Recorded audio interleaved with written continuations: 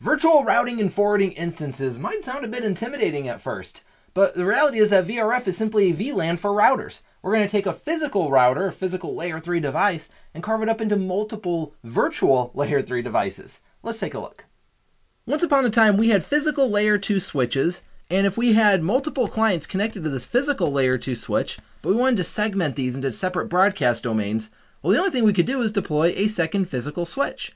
And we could swing this client over to the second physical switch, but eventually that got a little cumbersome, and so somebody really smart decided to invent the concept of a VLAN.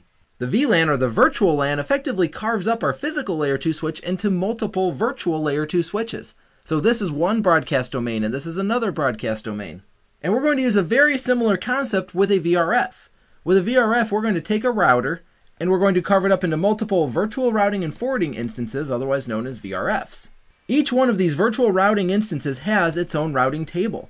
In other words, the routes that are installed into the one routing table are not going to be installed into the other routing table. We do not route between these VRFs while staying on the box. This is very similar again to our layer 2 world over here, the layer 2 VLAN concept. Even though we know with multi-layer switching, we're able to route between VLANs by deploying SVIs. That's great, but we don't have a higher layer to go to from a routing perspective. Now, we do have a concept called VRF route leaking where we can share routes between two VRFs, but in most of our designs, we want to stick to how VRFs were intended to function. So if we want to route between these two instances, then we're truly going to have to connect a cable between the two, and then we'll be able to route across it. At this point, we essentially have router 1A and router 1B. And so we can draw this out logically by showing an actual router, router 1A, with a physical connection to a different router, in this case, router 1B. Now, as mentioned, we have separate routing tables on each one of these routers. That's essentially the mark of a VRF. In order to populate these routing tables, we need to install layer 3 interfaces into each VRF. Once we start configuring VRFs, we're going to find that each interface is part of the default VRF by default. So if I wanted to create a VRF called R1A and a separate VRF called R1B, well, at this point, I technically have 3 VRFs on my router. I have the default VRF, I have R1A, and I have R1B. These are my 3 different VRFs. Once I've created these VRFs, I would start to assign interfaces into them. For example, I might take gig 0/0 and assign it to R1A. Meanwhile, I might take a gig 0/1 and assign it to R1B.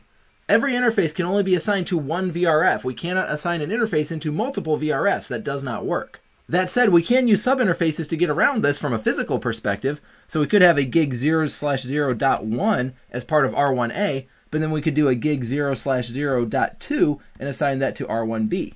Every distinct layer 3 interface has to be assigned into one VRF. And yes, that does count subinterfaces and loopback interfaces and any kind of layer 3 interface. So how are VRFs used in network designs? Well, for one, from a service provider and a multi-tenancy perspective, this can be very useful. Because we can take one physical device, carve it up into multiple logical devices, and assign those logical devices to our different tenants. However, for those who don't work for service providers and multi-tenant infrastructures, we're still going to find that there are places where VRFs show up. One of the most common use cases is going to be the management VRF.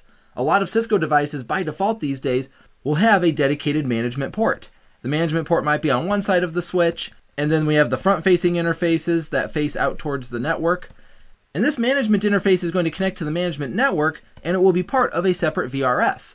By placing this interface into the management VRF and placing the front-facing ports into the default VRF, well, now there's absolutely no way to route between the management interface and the front-facing ports. The only way we could do that is by connecting the management interface to some kind of switched infrastructure and then connecting the front-facing ports also into that switched infrastructure. At this point, we can communicate with one another because it's off the box.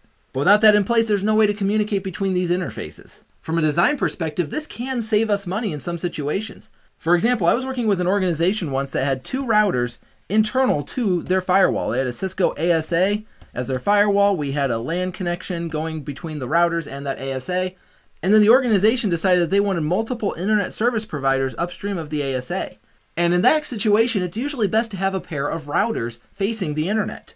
Well, we had 2 perfectly good physical routers here, and rather than purchasing 2 new physical routers, we simply carved out new VRFs. We made this the internal VRF, and we created external VRFs. Those external VRFs were assigned interfaces that belonged only to the external side. At this point, we were able to connect those routers up to the ASA, we were able to connect them up to the service providers, And because the throughput requirements were nowhere near what these routers were capable of doing, we were able to save the purchase of additional hardware. So as we see here, we can give some out-of-the-box thinking out of our designs by leveraging VRFs. We don't want to go too crazy. We shouldn't just use that as our default go-to methodology of deploying layer 3 nodes into our environment, but at the same time, in some situations, it could save us from having to purchase additional hardware. So as we look at VRFs, first of all, each VRF is its own virtual routing instance. Each VRF has its own routing table. And when we're configuring VRFs, we need to assign each layer 3 interface into its own VRF. So keeping in mind that every interface by default is part of the default VRF.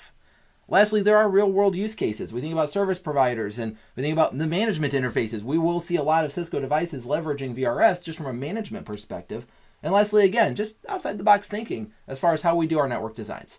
I hope this has been informative for you. I'd like to thank you for viewing.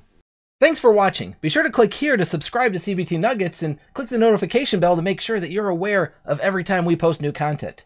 If you're interested in a career in IT or you want to brush up on your IT skills, then swing over to our website, and while you're there, be sure to sign up for a free trial.